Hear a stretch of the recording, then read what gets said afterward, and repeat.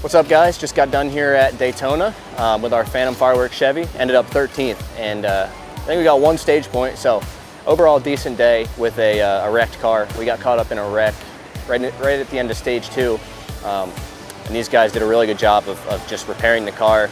The steering wheel was 6 inches to the right after we wrecked, so it was a handful for sure. But just proud of these guys and everybody at Phantom Fireworks for giving us this car that we could, even being wrecked, go back to the front and be competitive. So we'll take this, and to ever come out of Daytona and not be on the trailer before the race is over is always good. So we'll take this, go to Kentucky, and hopefully get back in the top 10.